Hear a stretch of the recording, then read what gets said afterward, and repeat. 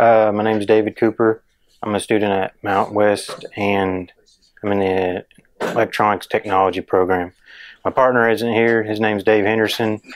We built this project. It's a lock and dam, and basically it operates just like your large-scale lock and dams and your bigger rivers. If you're going down a river and say the water level, you're in a low water level and you go to high, you're going to go into a lock. It's going to fill up water slow to where it equals the level of the higher side. Then it's going to open up and you're just going to go out. And that's what we tried to demonstrate with this. Yeah, we basically wanted to run off the PLC system for the whole thing. Big problem we encountered is with the doors. We needed to use smaller servo motors to operate the doors, and we couldn't program those into the PLC system. So we had to use what we call an Arduino, which is a smaller chip basically, and that's what's operating our doors. And to do that, we had to use a programming, it's called a 4-point time delay. We've never done it before, so we had to do research into that, and I'd say that was our biggest problem, was basically doing something we've never done before.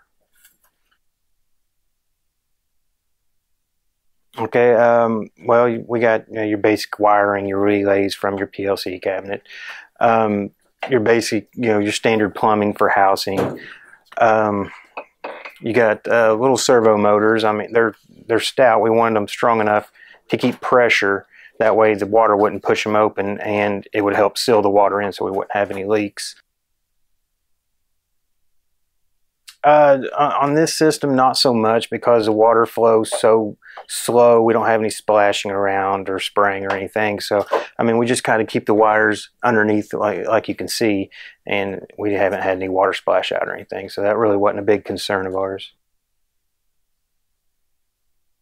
Power was going to give too much power to the servo motors, and so the Arduino is going to go with a 110 into the servo motors, and we couldn't get the PLC directly into the motors. But we do have, the program to run the motors is with the Arduino, but to operate the switches we did run with the PLC. So it does do all the mechanical work except for that little bit of programming. It was a lot more difficult than we thought it was. It was a lot more of the programming side than we thought it would be, especially as we got the Arduino input in there. I mean, we're pretty proud of it. It's a slow moving project, but your life-size lock and dams don't move fast.